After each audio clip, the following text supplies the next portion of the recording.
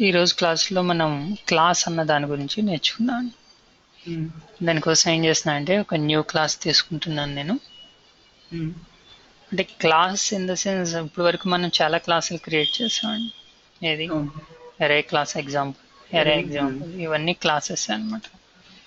అయితే క్లాస్ అంటే ఏంటి అసలు, అంటే దాని బేసిక్స్, దాన్ని ఎలా ఉపయోగించాలి, ఎలా క్రియేట్ చేయాలి, క్లాస్లో ఏమేమి ఉండొచ్చు, ఇవన్నీ ఇప్పుడు మనం నేర్చుకుంటాం అన్నమాట. సో నేను ఇక్కడ క్లాస్ ఓవర్ వ్యూ అని చెప్పేసి ఒక క్లాస్ తీసుకుంటున్నాను. యాజ్ యూజువల్గా నేను ఫస్ట్ ఇక్కడ మెయిన్ మెథడ్ యాడ్ చేస్తున్నా.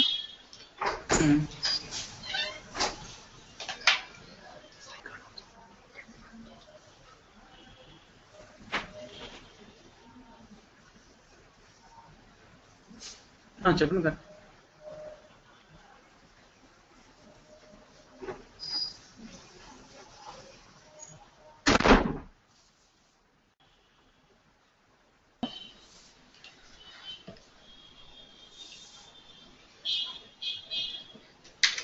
హలో,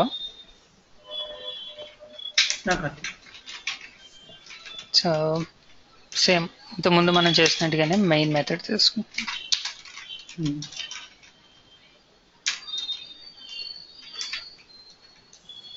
ఓకే, అయితే బేసికల్గా ఇప్పుడు వరకు మనం చాలా క్లాసులు చూసామండి. ఈవెన్ ఏంటంటే కన్సోల్ అన్నది కూడా ఒక క్లాస్ అని చెప్పుకున్నాం మనం. కన్సోల్, కన్వర్ట్, ఇలా చాలా క్లాసుల గురించి మనం ఎరే చెప్పుకున్నటువంటి ఎరే లిస్ట్ ఇవన్నీ కూడా క్లాసెస్ అన్నమాట. సో బేసికల్గా అవి మెథడ్స్ అండి, అంటే క్లాస్ మెంబర్స్ అన్నమాట. అవి మనం వాడుతున్న మెంబర్స్ కావచ్చు, ప్రాపర్టీస్ వాడాము నిన్న మనం.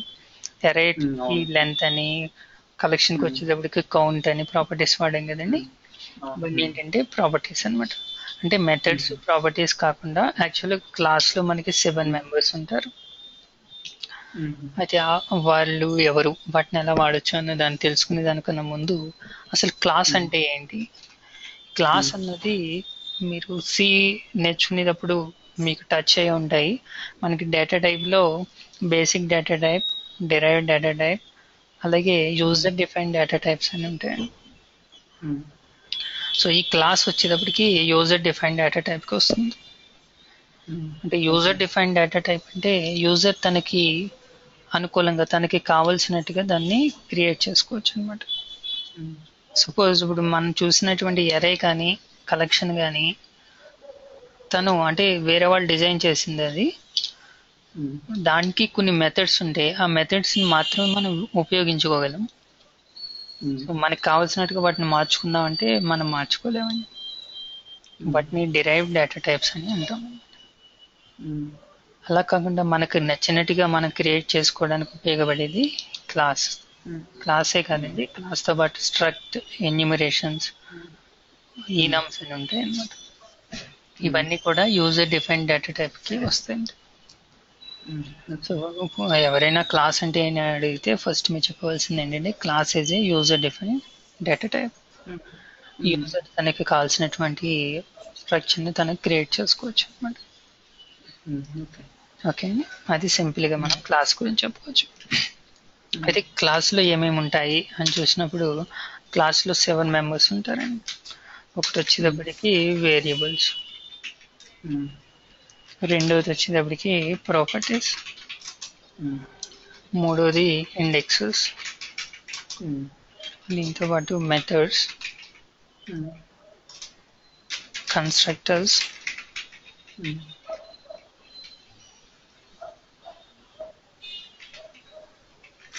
డిస్ట్రక్టర్స్, ఫైనల్గా ఈవెంట్స్. అంటే ఒక క్లాస్లో ఈ మెంబర్స్ ఉంటాయి అన్నమాట. అయితే వీటి గురించి మనం ఒకటి 1 by 1 తెలుసుకుందాం. ఫస్ట్ ఏంటంటే వేరియబుల్స్. వేరియబుల్స్ అంటే ఆల్రెడీ మనం డెఫినేషన్స్ ఇవన్నీ చెప్పుకున్నాం. వేరియబుల్స్ అంటే ఏంటంటే సింపుల్గా ఇప్పుడు ఏంటి ఏ అని డిక్లేర్ చేస్తాం, ఇది వేరియబుల్ అన్నమాట. అంటే ఒక క్లాస్లో మనం వాల్యూ టైప్ కానీ లేకపోతే రిఫరెన్స్ టైప్ ఒక అరే డిక్లేర్ చేశాను నేను, అది కూడా ఒక వేరియబుల్ అన్నమాట. ఒక కలెక్షన్ డిక్లేర్ చేశాను, అది కూడా ఒక వేరియబుల్. సో వీటి గురించి మనం ఆల్రెడీ చెప్పుకున్నాము. ఇంకేమైనా డౌట్స్ ఉంటే అడగండి. ఓకే కదా. Hmm. దీని తర్వాత Variables, okay. వేరియబుల్స్ ఓకే కదండి. ఇవి క్రియేట్ చేయడం వీటి గురించి మనం బ్రీఫ్గా ఒక క్లాస్లో చెప్పుకున్నాము. Hmm. ఏమైనా డౌట్స్ ఉన్నాయండి?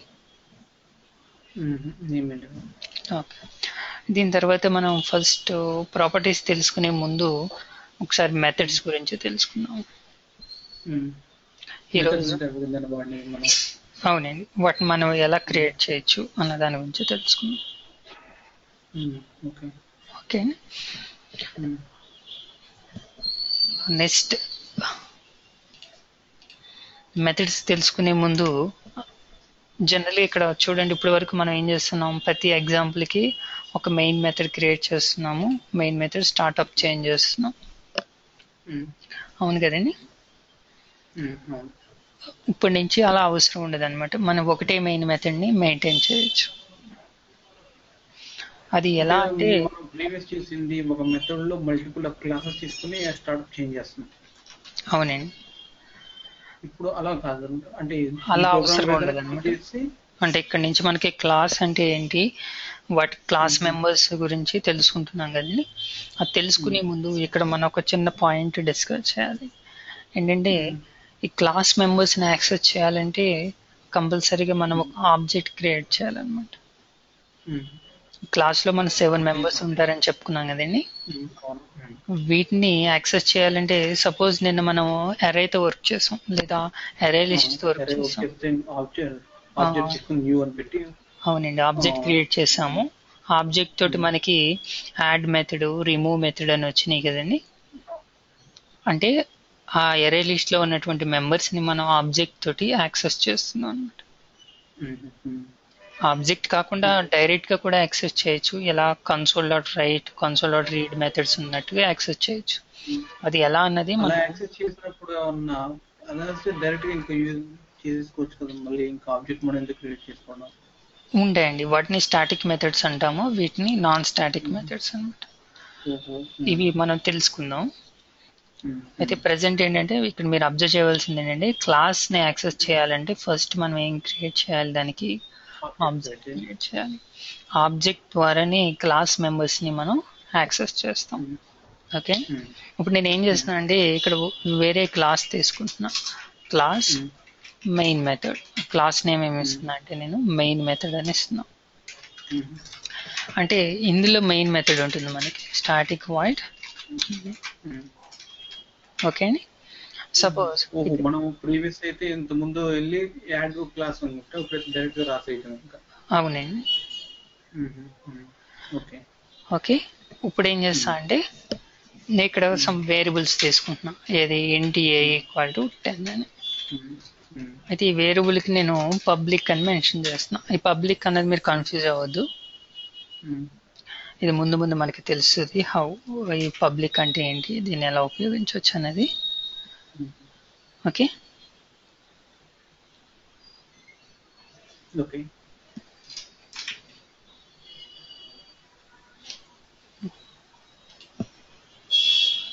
ఎనీవే ఇక్కడ నేను ఒక వేరియబుల్ తీసుకున్నాను, ఇది పబ్లిక్ ఇంటి ఏ ఈక్వల్ టు 10 అని. అది ఇప్పుడు ఏంటండి, క్లాస్ మెంబర్. ఇది ఏ క్లాస్కి రిలేటెడ్ది, క్లాస్ ఓవర్ యూకి రిలేటెడ్. అంటే దీని మెంబరు ఏ అనమాట. ఇప్పుడు దీన్ని యాక్సెస్ చేయాలంటే ఫస్ట్ మనం ఏం చేయాలండి, దీనికి ఆబ్జెక్ట్ క్రియేట్ చేయాలి. ఓకేనా. సో నేను ఆబ్జెక్ట్ క్రియేట్ చేయాలంటే ఏం చేయాలండి, క్లాస్ నేమ్ తర్వాత any object name equal to new class name. Now object dot అంతే గుర్తుపెట్టేసుకోవచ్చు. ఇప్పుడు ఆబ్జెక్ట్ డాట్ ఏ మీరు యాక్సెస్ చేయగలుగుతున్నారు కదా. అంటే ఆ క్లాస్ మెంబర్ని మీరు యాక్సెస్ చేయాలంటే ఫస్ట్ మీరు ఏం చేయాలి, ఆబ్జెక్ట్ క్రియేట్ చేయాలి. ఆబ్జెక్ట్ ద్వారానే వీ కెన్ యాక్సెస్. సో నేను ఏం చేస్తున్నా అంటే మీకు ఎగ్జాంపుల్ చూపిస్తున్నాను. అంటే వేరే క్లాస్లో ఉన్నటువంటి మెంబర్ని మనం యాక్సెస్ చేస్తున్నాము, దాన్ని ప్రింట్ చేస్తున్నాను. To stay back the screen just use console dot read. అయితే దీనికి నేను స్టార్ట్అప్ చేంజ్ చేస్తున్నాను. ఇక్కడ నుంచి మనం స్టార్ట్అప్ ప్రతిసారి చేంజ్ చేయవలసిన అవసరం ఉండదు. అంటే ఈ మెయిన్ మెథడ్ నుంచి మనకి ఏ క్లాస్ కావాలంటే ఆ క్లాస్ని రన్ చేయొచ్చు అనమాట. Okay, so go to the project properties.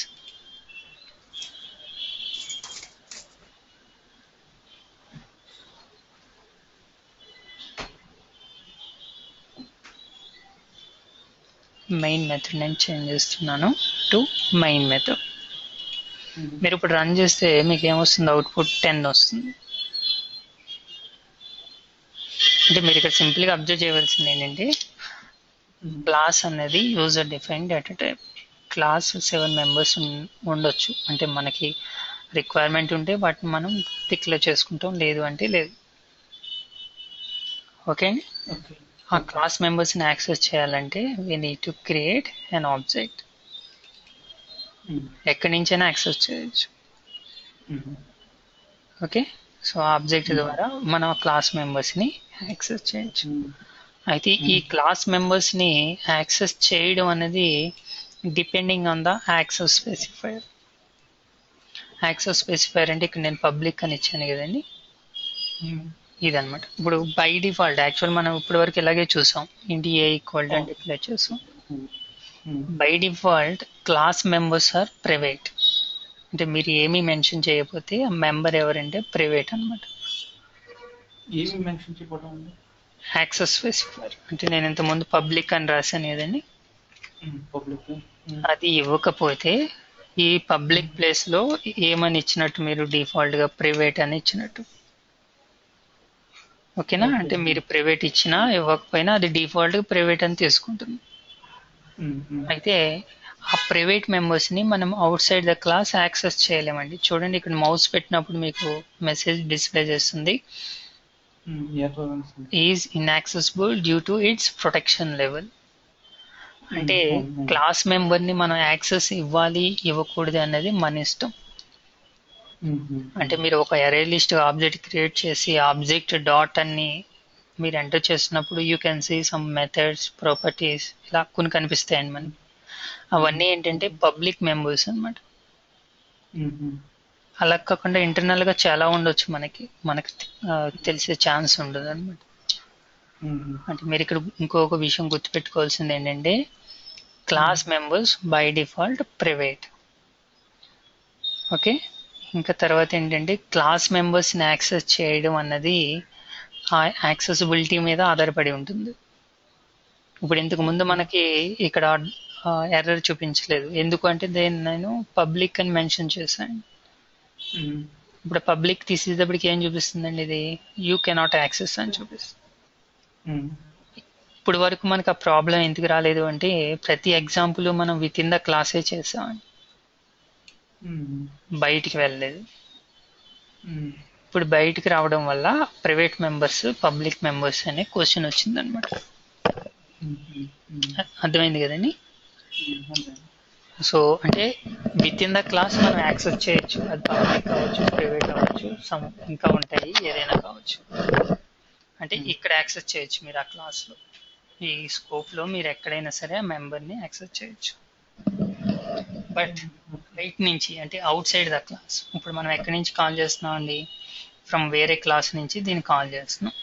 ఇలా కాల్ చేసేటప్పుడు ఆ యాక్సెసిబిలిటీ అనేది దేని మీద డిపెండ్ అయి ఉంటుందంటే అక్కడ ఉన్నటువంటి యాక్సెస్ స్పెసిఫైర్ మీద డిపెండ్ అయి ఉంటుంది. సో ఇక్కడ ఏమీ లేదు అంటే బై డిఫాల్ట్ అది ఏమేమి ఉన్నట్టండి, ప్రైవేట్ ఉన్నట్టు. ఓకే, సో ఆ క్లాస్ మెంబర్కి యాక్సెసిబిలిటీ ఇవ్వడం అనేది మీ రిక్వైర్మెంట్ని బట్టి ఉంటుంది. ఓకే, సో ఇప్పుడు నేను ఒక చిన్న ఎగ్జాంపుల్ చూపిస్తున్నాను మీకు. ఇదేంటంటే మీకు అర్థం కావడానికి మాత్రమే తీసుకున్నాను నేను. రైట్, ఇప్పుడు ఏంటంటే ఒక చిన్న మెథడ్ రాస్తున్నాను, మీరు కన్ఫ్యూజ్ అవ్వద్దు. నేను ఇది మెథడ్ ఏంటి అనేది మీకు చూపిస్తాను నేను.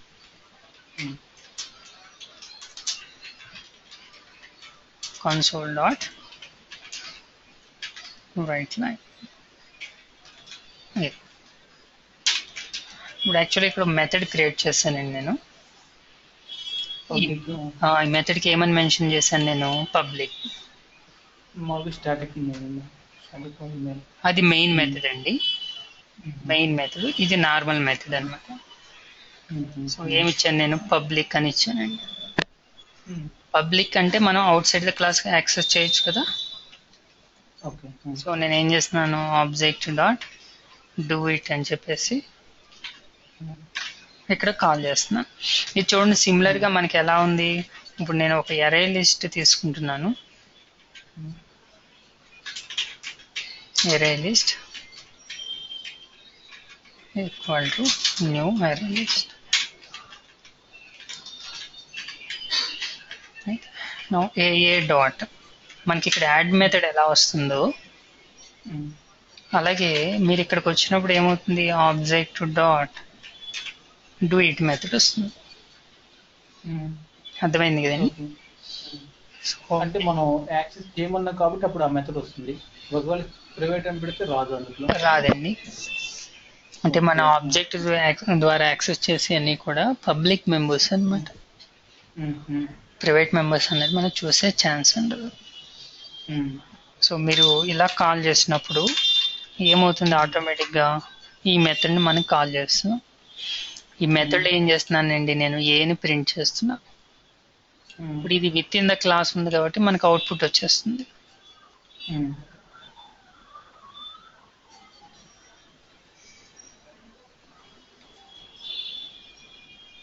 ఓకే, అర్థమైంది కదా. ఒకవేళ నేను అక్కడ ప్రైవేట్ ఇచ్చిన అవుట్పుట్ రాదు. ఎక్కడండి, డూ ఇట్ మెథడ్